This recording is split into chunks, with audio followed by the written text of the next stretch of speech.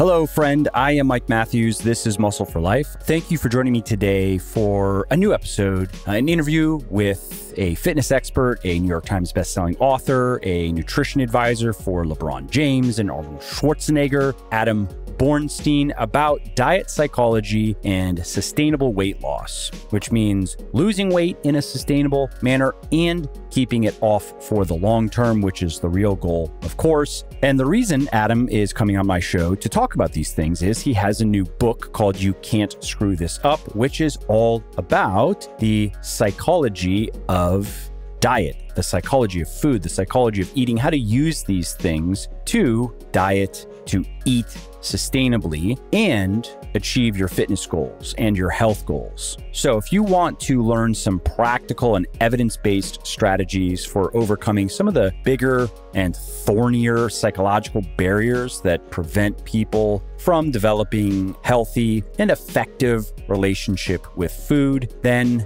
I think you're going to like this episode because Adam is going to give you those practical strategies. He's going to talk about meal planning. His take is a bit different than many people in the evidence-based fitness space. He talks about the concept of minimum effective dose in training and why more training is not always better. He also is going to share some practical strategies for creating meal boundaries, he calls it, and incorporating takeout food and other delicious things in your diet and more.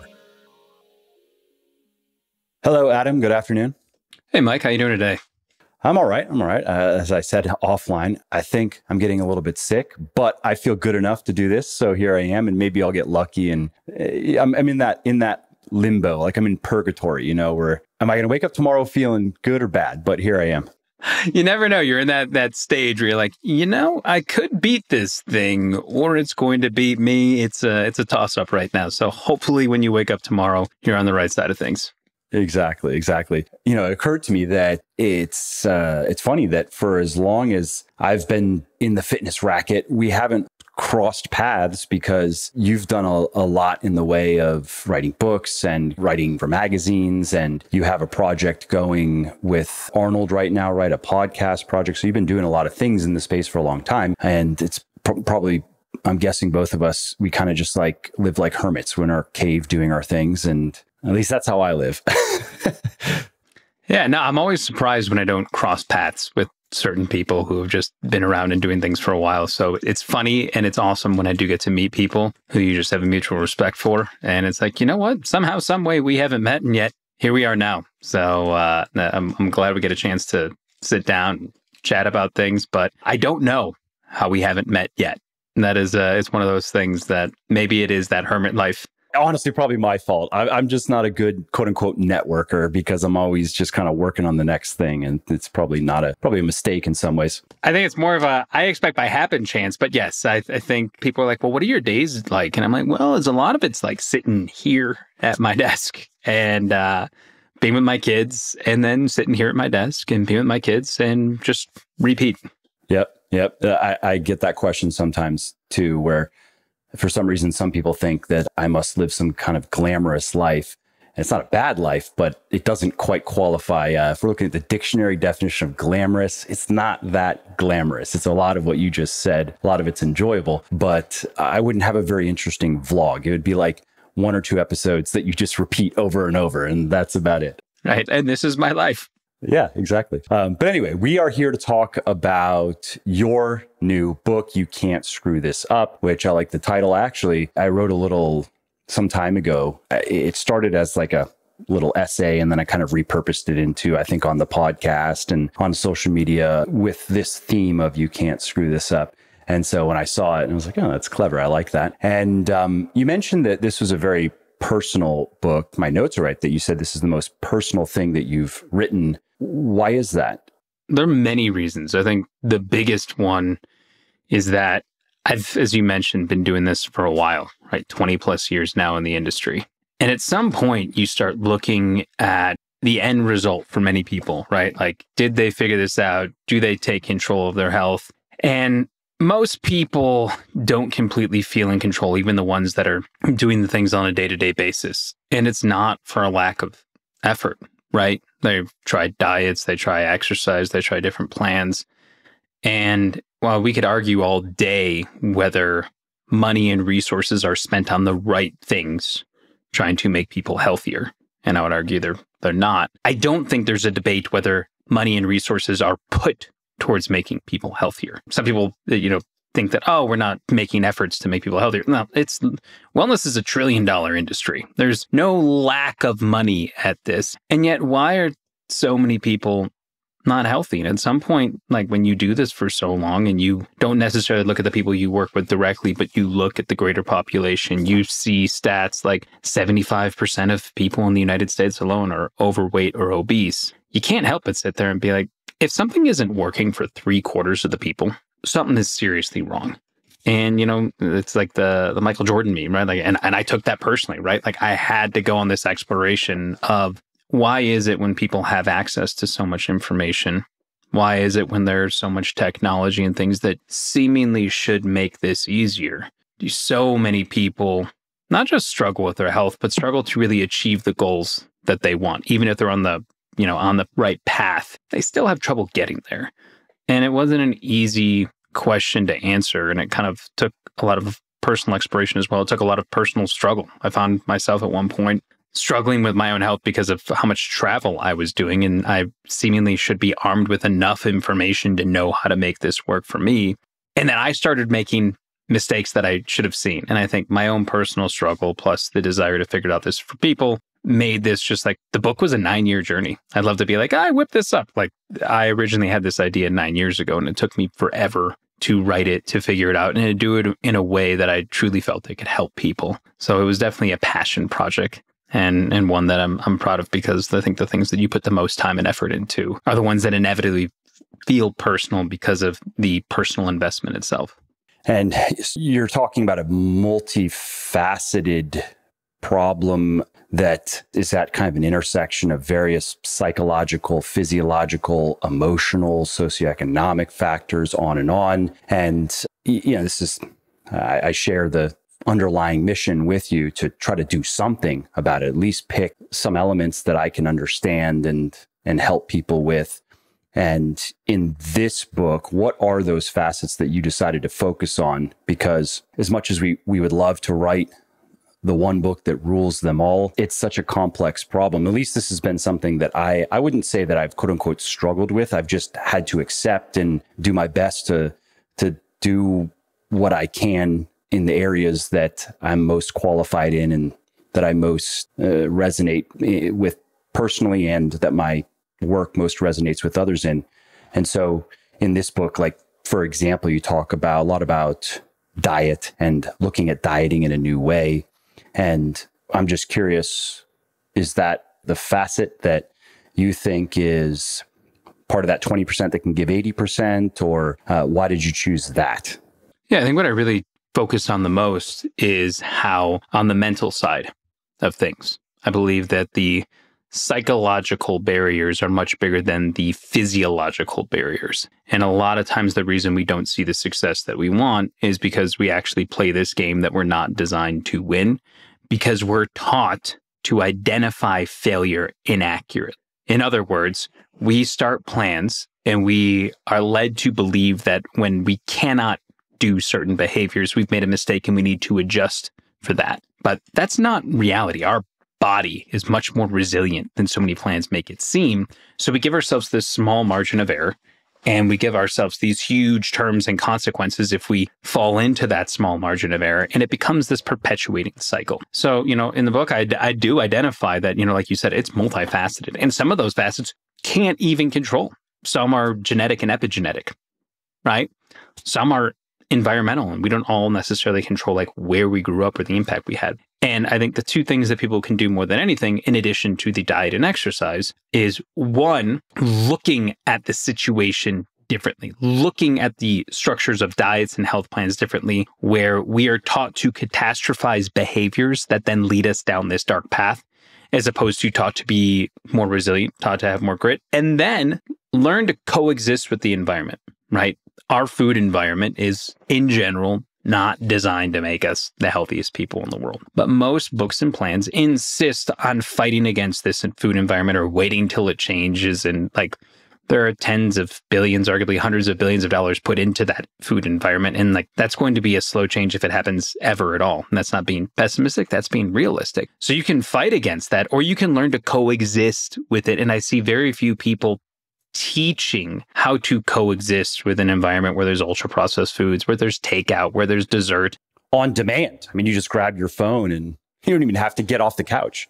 And I don't think we have to be at odds with them. And the research shows that you don't have to be at odds. The research actually suggests that people who take the less restrictive plans and have what they call the planned hedonic deviations, aka the cheat meals, the people who are able to enjoy takeout, remove the psychological burden, remove the anxiety and stress, less likely to make mistakes more often, and more likely to stick to a plan because they do not overreact when they make a mistake that they understand is perfectly normal, right? Instead of punishing yourself when you have takeout, if you know just how often you can have that, or you know what you can eat there without it being a problem, it shifts the paradigm where you're not constantly like, you're stressed and you're tired and you know that cooking meals is great, but tonight's just not a night. It shouldn't result in the fact that if you order takeout or you decide to have a dessert that you think that you fundamentally screwed up.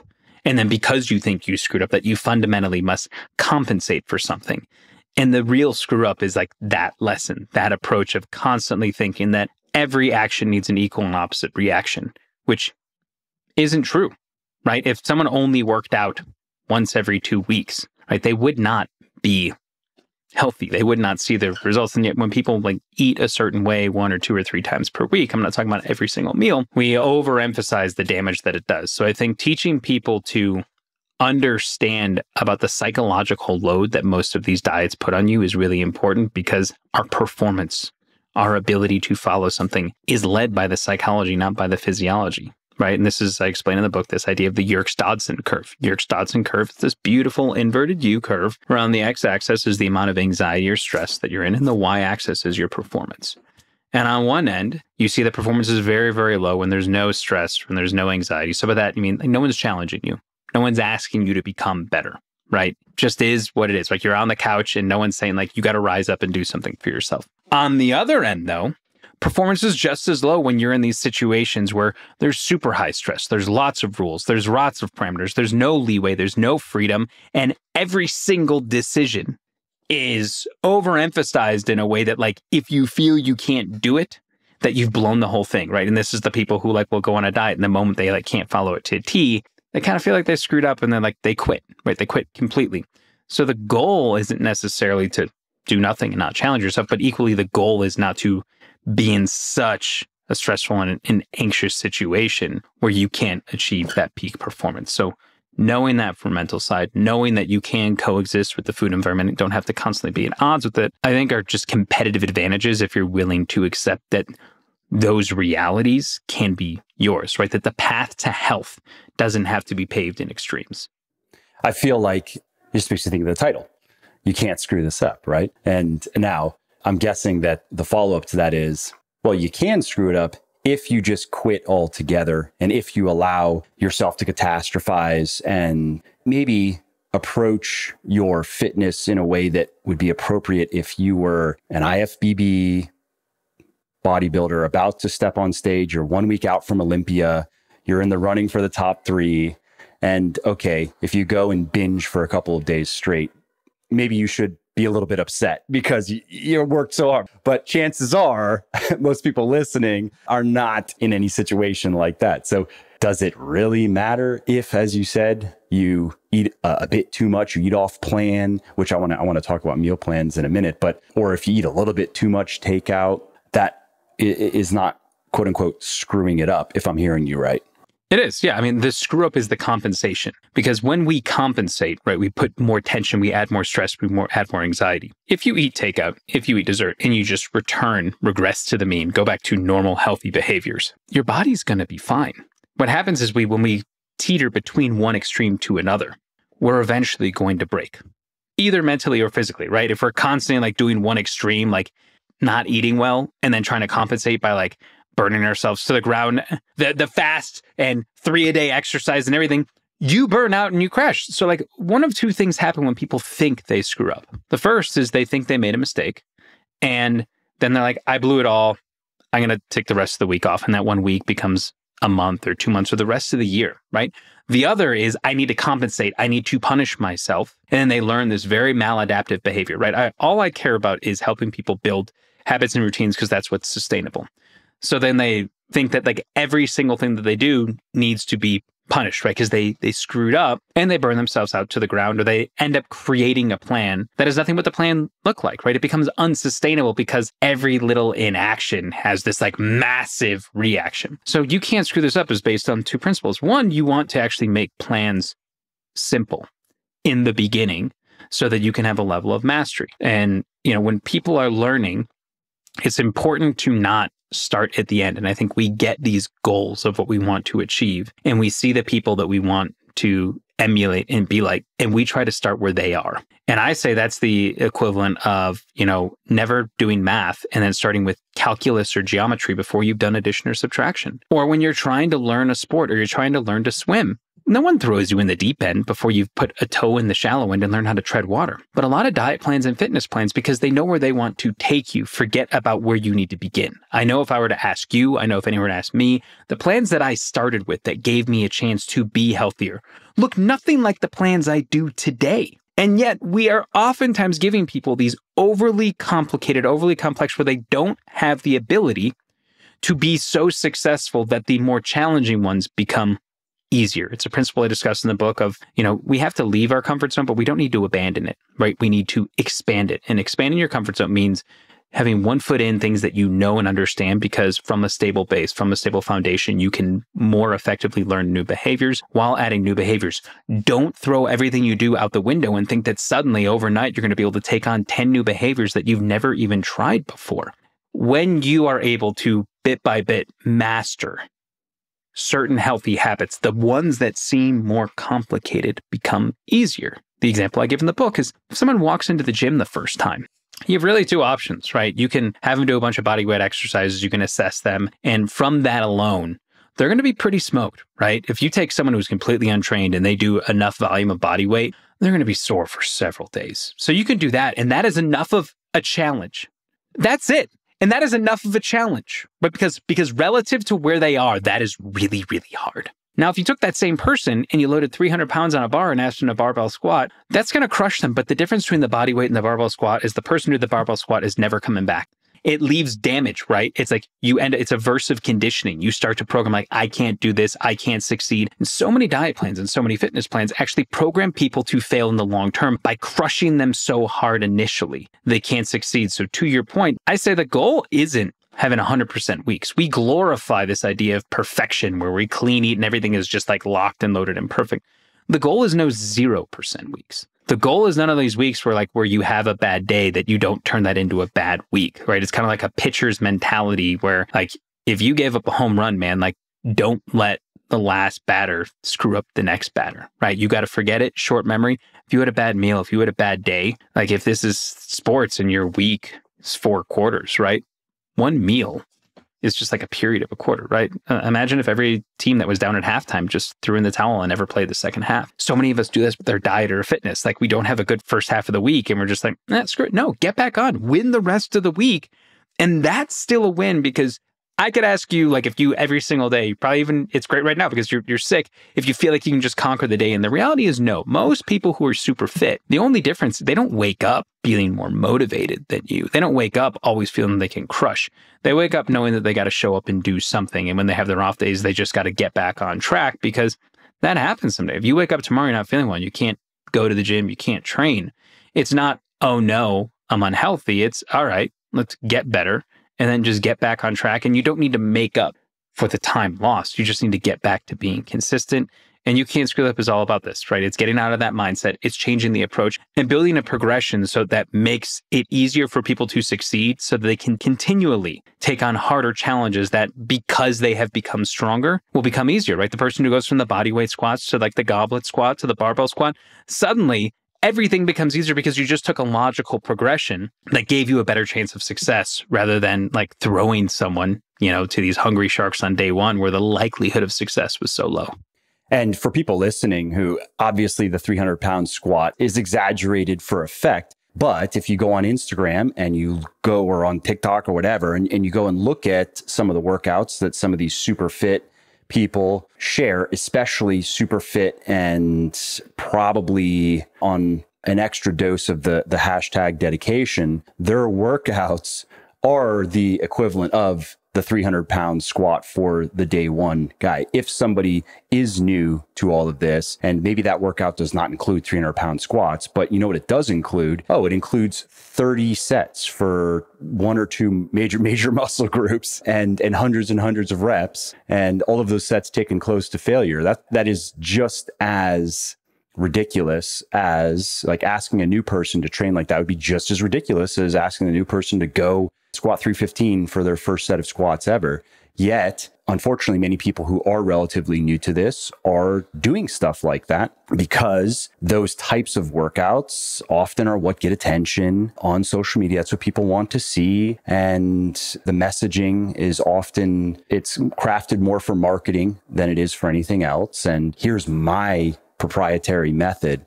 And so just wanted to spotlight that point for people listening, because I will sometimes get asked for really, actually, it's been from the beginning. My training personally has always seemed a bit minimalist to people who are used to seeing some of these other workouts, where for me, a high volume workout is probably 15 to 16 hard sets for the entire workout. And that wouldn't be for one muscle group. That'd also probably be a 2 or 3 muscle group workout. A high volume week for me would be 15 to 20 hard sets for an individual muscle group. And so what does that look like? Well, my workouts are 3 or 4 exercises, 3 or 4 sets per exercise, 60 minutes or so. And if I get talking to people, maybe it turns into 90, but it didn't have to be 90. And so I still get people who they're just surprised. They're relatively new.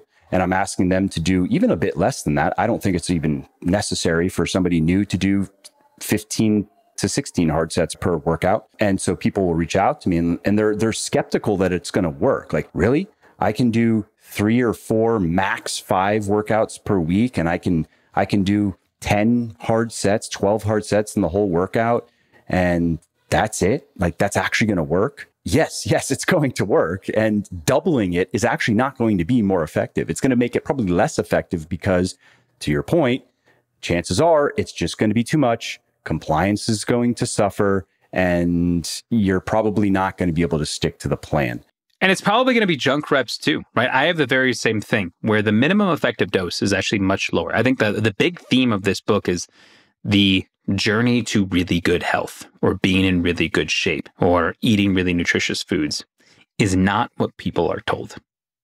It's not, because it is sensationalized for effect because that's what gets likes, that's what gets attention. I call it out in the book that as far as complicated and sophisticated as our brains are, they have some very, very fundamental faults. And one of the biggest ones is that our brains react to novel or new information as if it is more effective.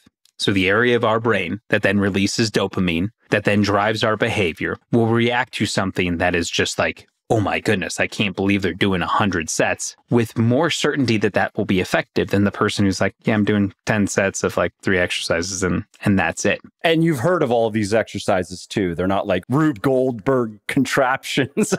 And this goes the same thing with diet, right? These the diets that are going to just focus on eating one food or remove one food, that has to be it. Our brains make us think that those are more likely to be effective. But the funny thing about science is dependent on validity and reliability. And that means things that are repeatedly tested over and over to give you a more likely outcome, to the point that it's almost like boring or simplified. So the things that are most likely to be effective are the things that we are most likely to ignore. And the things that are less likely to be effective or not be effective at all are the things that we are more likely to pay attention to. And this doesn't just apply to the beginner. This applies to the person who has been training for a while and trying to get to the next level of their fitness, build a little more muscle, lose another 5 or 10 pounds of fat. Nothing dramatic, right? It's like you said, it's not IFBB stage where when you get to those highest levels, right, the sacrifice becomes much more significant because what you are trying to achieve, it's such rarefied air. But for the person who wants to be lean, or healthy, or fit, or muscular, or strong,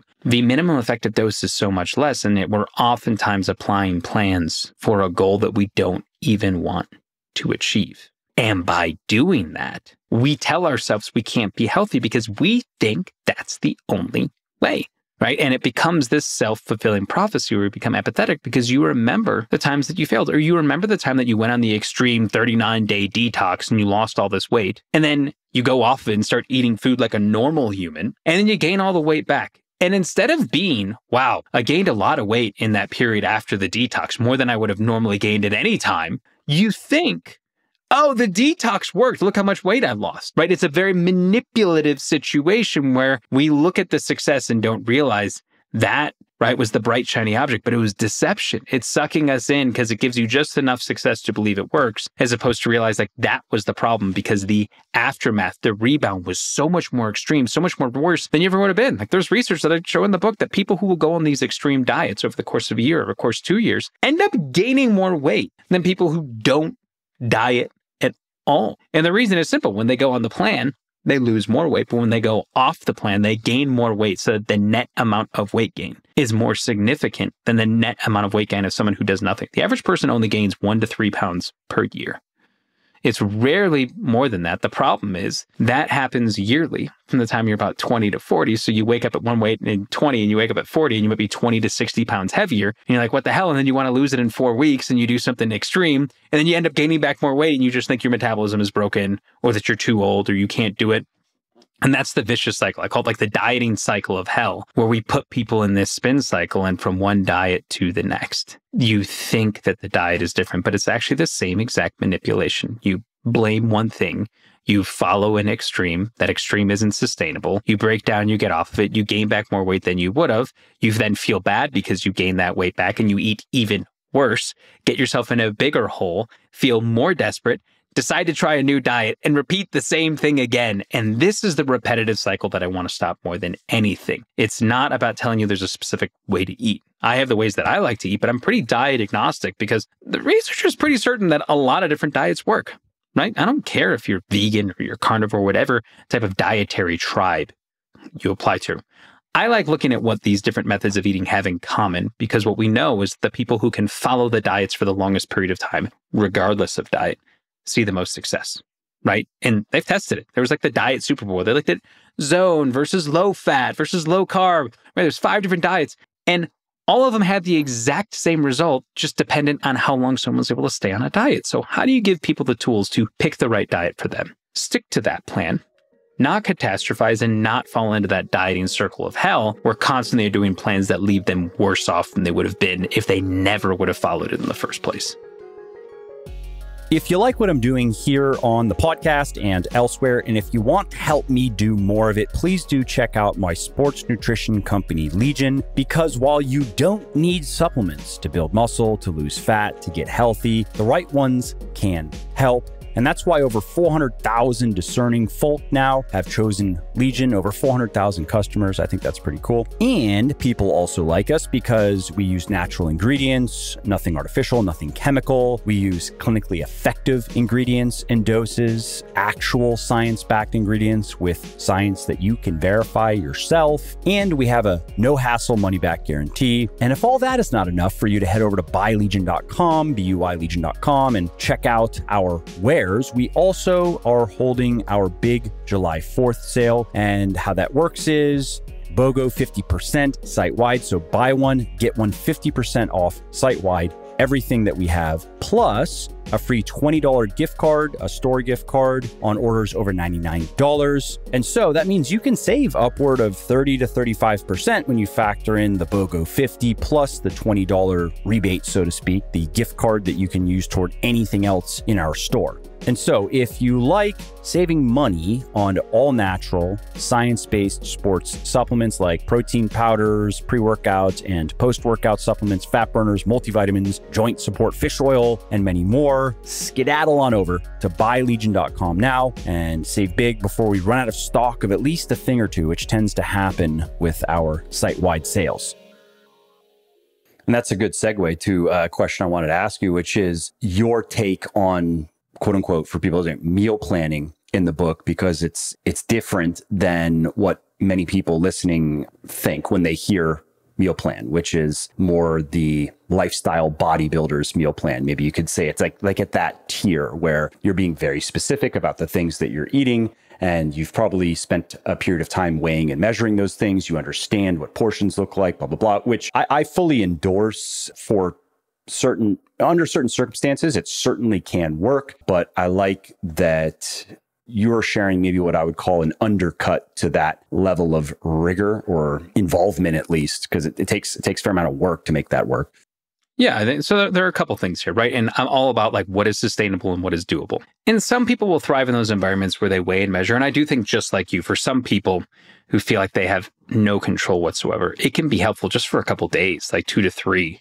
Yep. I've said that many times. Just do it for a period, because I'm sure you've heard from these people. I hear from for years and years of people, they're actually a little bit surprised. It does help them kind of recalibrate their idea of what a proper portion of food is. They just had no idea. Like what does a portion of, what does 100 calories of peanut butter actually look like? I'm like, oh shit.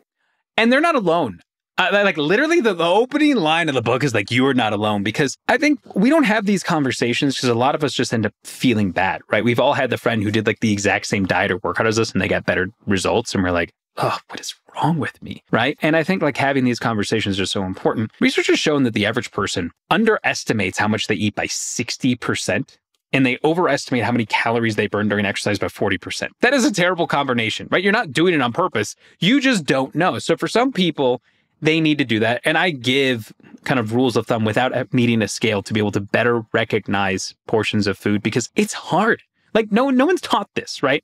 You shouldn't be ashamed of like not knowing how much a portion of food is, because when does anyone learn this? My issue with meal plans is that it leads to the screw up mindset, right? So if like you end up getting in a routine and building a meal plan, that's not the problem. My problem is the dependency that I typically see where someone is given a meal plan and this is it. This is the end all be all. And if I stray from this, it's suddenly like, oh no, A, I failed, right? So it gets into that catastrophizing. Or B, the moment they're at a restaurant, the moment they're on vacation, the moment they have to do something where like they ran out of food they didn't expect to have. And it's like, oh no, if this isn't on my meal plan, we panic, right? Or we think that we can't do it. And I think the most important thing any of us can do is empower people to be more in control so that in any environment they feel that they can thrive. They shouldn't feel that they are dependent on such a strictly regimented plan that there is no leeway. I would much rather teach people to understand how to look at foods. And I give a meal plan in the book. And I admit, I tell people I hate meal plans because I don't like the dependency, but I know that people like examples. So I say, do not use this as a template. Use this as an example and let me show you how you could sub out almost infinite foods, because the key thing here is to pick the foods that you enjoy and plug them in here, because a big part of effectively eating is satisfaction. People need to learn to eat in a way where they are satisfied, and satisfaction takes on 2 forms. Satisfaction is A, the enjoyable part of picking foods that you love, some that are healthy and some that might not be healthy, right? Dessert or takeout. And satisfaction is also, again, a psychological aspect, because hunger is more psychological than physiological. We have a satiety center in our stomach that when we eat will send a signal up to our brain to tell us that we are full. Now, a funny thing happens when we lose weight, right? The hormones change in our body in a way that like actually make us hungrier because we want to return to the weight that we were previously at. So a big part of creating sustainable weight loss is learning how to eat in a way that your brain gets satisfied, giving you the foods that are more likely to make you feel full so that as your body recalibrates, because it will. It's called metabolic adaptation. Your body will eventually recalibrate so you're not hungry all the time. But at first, when you lose weight, and if you lose a lot of weight, your body makes you more hungry. So you need to learn to eat in a way where you feel more satisfied so your brain isn't working against your body, because your body wants to adjust. It just takes some time. So by not being dependent on meal plans and having more agency and having more freedom, I found that people are less likely to go off the rails, freak out, think they screw up, because they know that this one plan isn't the end all be all. So I'm all for people creating meal plans as part of the routine. I'm against them having that dependency, because I think that's where so much of, the spiraling can occur that happens to us, right? Like when we are in absence of the thing that we think is our roadmap, but the roadmap is actually like within us all. It's a different shift in terms of knowing that like you can control what you eat, and you don't just have to eat a certain way, or you don't just have to eat exactly what Mike eats or what Adam eats, because that's a misnomer. We eat the things that we eat because they work for us. And if either of us had to follow the plan of someone else, it probably wouldn't work. Arnold Schwarzenegger wrote the foreword of my book, and I think the favorite part of the foreword is towards the end where he says, I wanted to be the world's greatest bodybuilder and still eat cherry pie and Kaiserschmarrn, which is his favorite, Austrian dessert that his mom would make. And a lot of people find that like counterintuitive, but like Arnold loved food and still does. And, there was then compensation that he had to make in terms of how he trained and the other things that he would eat. But he's like, we all strive in some way, shape, or form for a healthy balance. And balance for him was cherry pie and Kaiserschmarrn. Balance for me might be like eating something else. Balance for you might be that. But the idea that we have to follow a plan for T that doesn't allow for some of that personalization is where we go wrong. Because I think the future of everything in health is learning not only how to do what is good for your body, but how to do what's good for your body and then personalize it so you can do it in a way where you do not want to quit. And that is the goal for everyone. It's not being perfect. It's getting that way where the small iterations, the small variations that make that work for you. And that's enough. And to that end, you share in the book several tools for dieting. Like I have a list here. So one is creating meal boundaries. Another one is prioritizing protein and fiber, adding a +1. You don't have to go through all of them, but are there a few of these tools that you want to share with people listening? Maybe the few that you think might be very useful. Like put this into use right away and it can make a big difference. Yeah, the easiest one that's the hardest for people to do is the one that was going to follow, I think is tool number 4, which is take 20 minutes. And I mention this because we just talked about how hunger is a connection between your stomach and your brain. And it's not a speed highway, right? Like the average person takes 8 minutes to eat a meal. And then what happens is they're still hungry and they eat more. And then like an hour later, they're like, oh, I overate, I'm so full. And a lot of this is you don't give your body enough time to send that signal to your brain saying, I'm full. I ran a test group of 500 people when I wrote this book to put them through the program. It's one of the things you learn from writing books. Like you better have people test this stuff to make sure they can do it and you get their feedback and then it makes sense. The hardest thing for people to do is to take 20 minutes. And it's not just taking the 20 minutes, it's slowing down and paying attention because most of us don't pay attention when we eat. We're working on our computer, we're scrolling on our phones, and this plays a role as well. There's been studies that looked at what happens when people pay attention to the food on their plate as opposed to it being blinded where they just can't see what they're eating. And the people who can't see what they're eating, even though the food was the same on both plates, end up eating more than the people who are paying attention because your eyes are also helping your brain figure out this is enough food. So by slowing down your meal, by paying more attention to what you're eating, you end up eating significantly less. I love the type of behavioral changes that are like so small and not so hard, but they kind of have like an exponential improvement. Because the other thing that happens is we're not being mindful of what we're eating, ends up increasing cravings because we actually don't enjoy the food. We talk about the aspect of like satisfaction. So like slowing down is so simple and it sounds ridiculous, but it is incredibly effective. And it's also really, really difficult for most people to do because it's so different than how many people eat. And then the meal boundary one I think is interesting for people because I think it gets conflated or confused with intermittent fasting. I'm not against intermittent fasting. I used to do it for many, many years. I think many of the benefits are overstated. But my favorite thing about it is a great tool to create parameters on what I would call open kitchen, closed kitchen. So the boundaries are less about how much time you have to feast or fast, because I think that's overstated. The boundaries are more that a lot of us do mindlessly eat because we have so much food abundance. And it doesn't matter if it's like 6 o'clock in the morning or 11 o'clock at night. If the food is there, we're probably going to eat it because a lot of times we eat out of boredom or out of habit. And I referenced one study where it's one of those studies that you have to look at like twice because it didn't make any sense. But what they did was they didn't give people any dietary guidelines and they had them go ahead and move their breakfast up an hour and a half and move their dinner up an hour and a half. There was no fasting program, no anything, just created a start time of eating and an end time. And the people not only lost significant amount of weight, they kept it off because that became the open kitchen, closed kitchen. And I tell people, do the same type of thing. You can choose where the boundaries are. I suggest moving, your first meal up 2 to 3 hours if possible, and move the last meal 2 to 3 hours before you go to bed. Because eating too close to bed can disrupt sleep. Disrupted sleep then can make you eat more, and it becomes the domino effect of, oh man, like you didn't realize it, but having that meal actually had an impact on what you're going to eat the day after, the day after, the day after.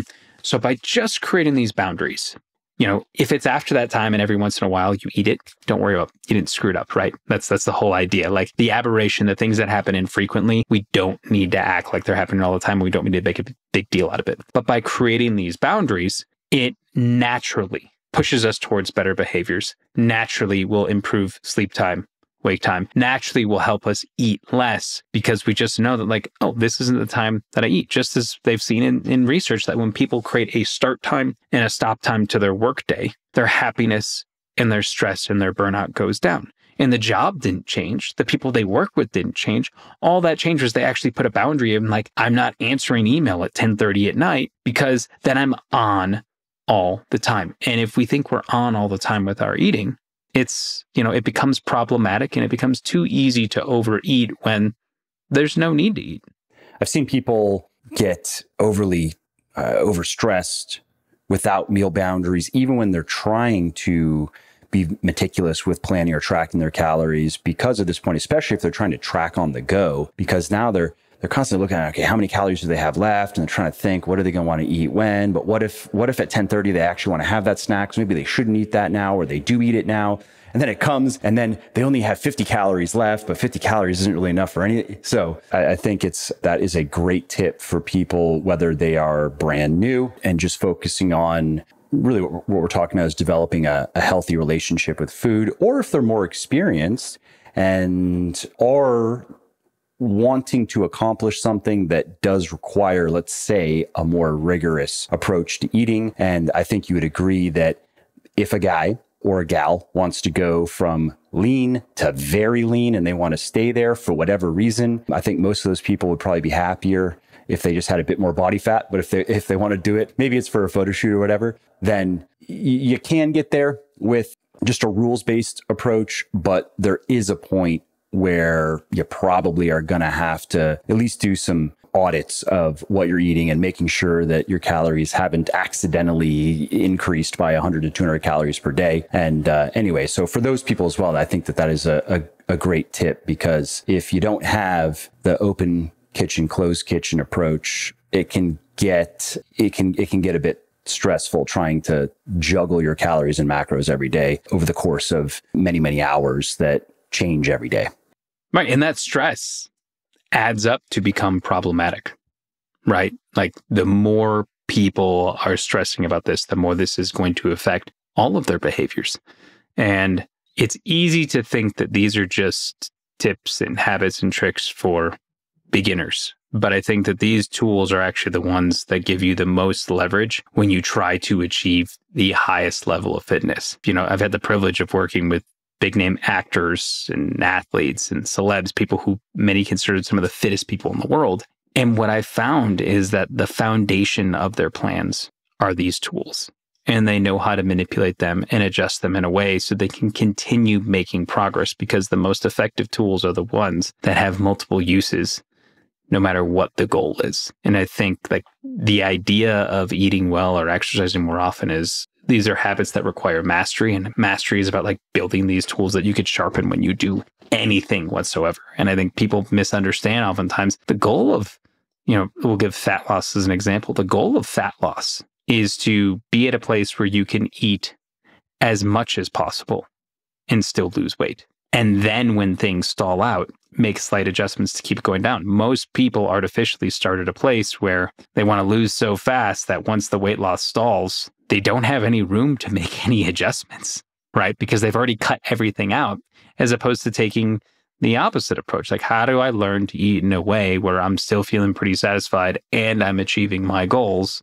And then when it finally stalls out, I have plenty of room to continue to make adjustments. And that's a great place to be, because most people, again, I think they underestimate what it is that they need to do in order to start seeing changes. And you want to have plenty of gas in the tank, plenty of leeway to keep on making tweaks, keep on making adjustments so you can keep on seeing results.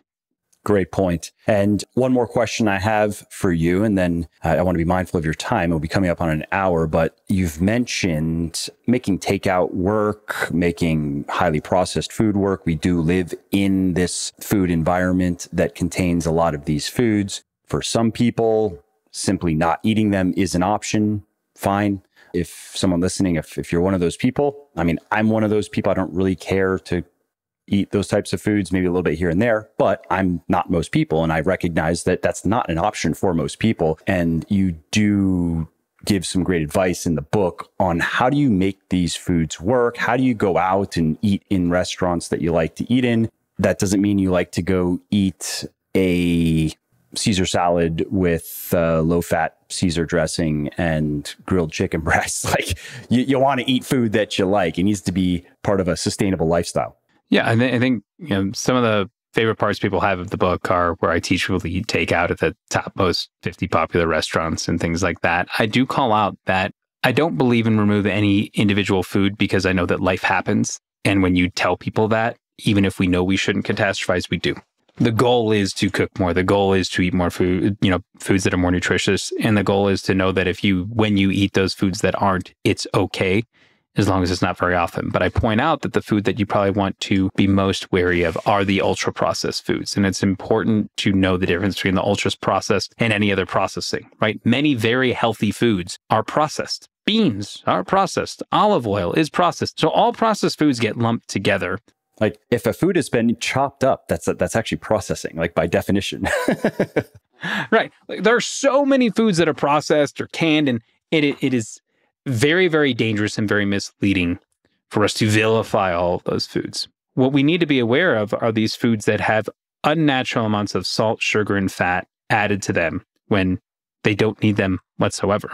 Because what we find is that these foods kind of rewire our brain to make us insatiable. The type of foods that should fill us up don't. And I think it's less problematic, the ones that you would normally expect. Ultra-processed foods can be things like baked goods, right? Like cookies and brownies and cakes. Most people know that's not good for you. If you have that once or twice a week, it's okay. It's not a problem. The more dangerous things are when you have breads or pasta sauces that, have 10, 20 grams of sugar and you've got the extra salt. And like what this does is when you add it to pasta, which could be a normal meal, it can make you insatiable. And we found that when people are eating these ultra-processed foods compared to less processed foods, they just eat more. And it's crazy when there was this one amazing study by Kevin Hall, NIH researcher, takes two groups of people. The macros are equal on these things, but one are going to be less processed foods and one's going to be ultra processed. They're eating like Chef Boyardee. Again, macros are equal.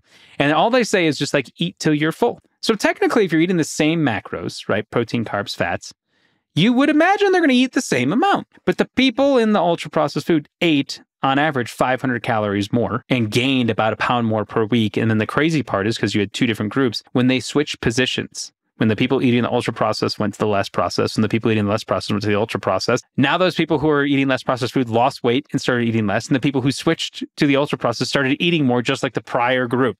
And you see, while they haven't figured it all, something is going on here that's making you eat more. So if the majority of your diet ends up being these ultra-processed foods and you're wondering, why am I always so hungry? Why am I struggling? It's probably the ultra-processed food. And it doesn't mean you can't eat these foods. It means swapping them out for better alternatives. I'm not going to rail against bread. Just like don't have a bread that's loaded with salt, sugar, and fat, because that's not what should be in bread, right? Same thing with a pasta sauce. If you're going out to eat at a restaurant, be mindful of things where they're probably adding extra oil, extra sugar, extra salt, and you can make adjustments. My favorite adjustment at takeout is just telling them, and you're so specific because you can do it on the apps now, just tell them I want a quarter of the oil. A quarter. So I did this as an experiment. It was a fun thing. And the dishes will show up. They won't even look the same, right? Because so many of these dishes are just like caked in so much oil, and the oil isn't necessarily the problem. The problem is that oil is so calorically dense that you are taking in so many more calories that are necessary, and it doesn't even make the dishes taste better. So are they actually going to only use 1/4 of the oil? Probably not, but they're going to, 1/4 is so specific that you use significantly less. The dish looks different. The dish tastes better, if you're asking me. And it's not going to necessarily like throw your diet for a loop unnecessarily. And there are a lot of these like small adjustments where takeout is now designed in a way that makes it super easy for you to just request whatever you want with no guilt or shame or whatever it is. And like you said, I'm not telling everyone to eat salads with low-fat dressing. No, because then you're still going to crave these foods. The whole idea of allowing yourself to eat these as part of the plan is that the research shows when you don't completely restrict the things that you desire, you end up craving it less. And the opposite then is true.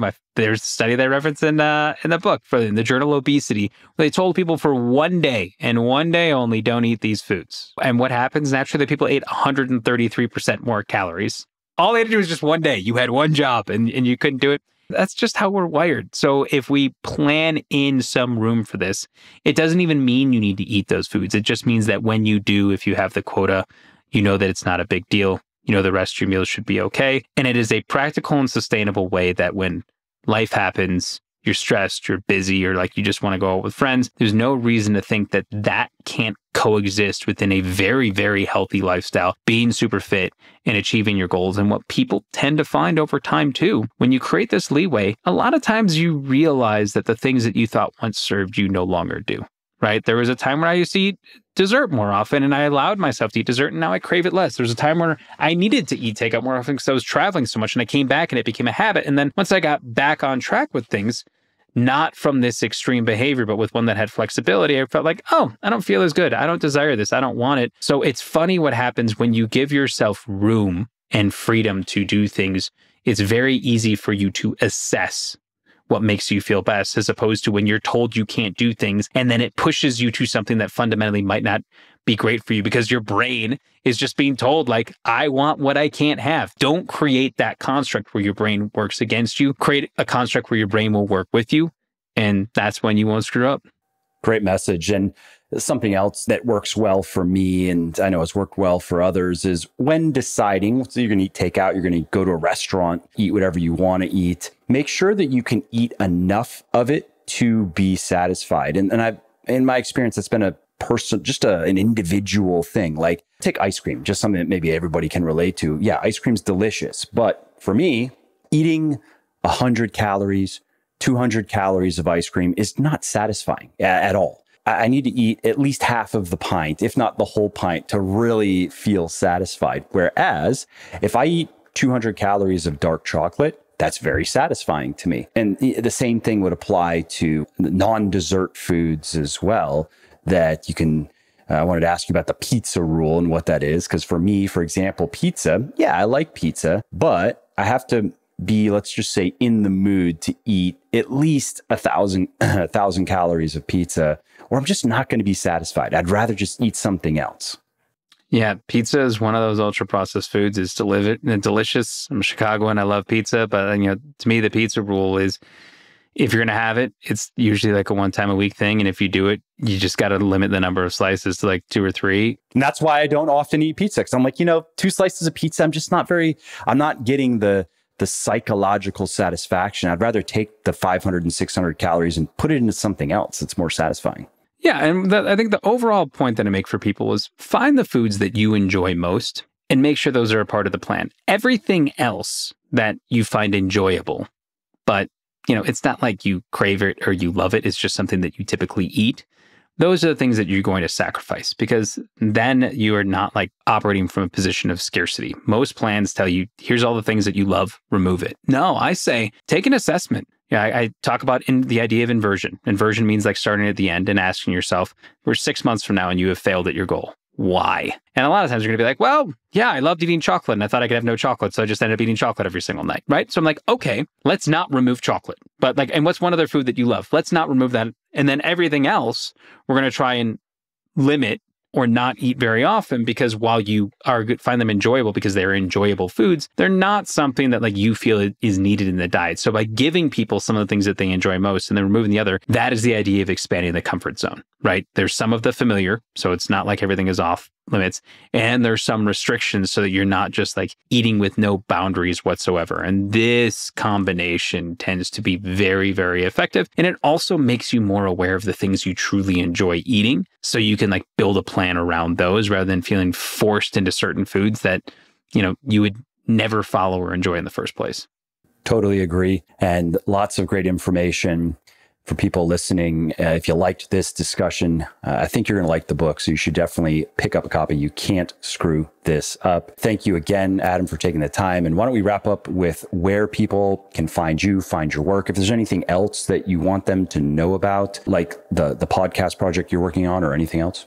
Yeah. So you can find me on social media at Born Fitness. The book, you can get it anywhere they're selling books, or you can just go to can'tscrewthisup.com. It's a funny URL because you can't screw this up. And I also, every day I put out an email and newsletter with Arnold Schwarzenegger as part of Arnold's Pump Club. So it's just our way to help people be a little bit healthier and happier. It's all free. And it's just the daily email is couple, 3, 4 blurbs about what's going on in the world of health and how to make sense of it all. So if you don't want to buy a book or spend the $20, which I think 20 years of knowledge packed in for $20 is a pretty good value, you can always just get information for free at Arnold's Pump Club, at the podcast, or from me on social.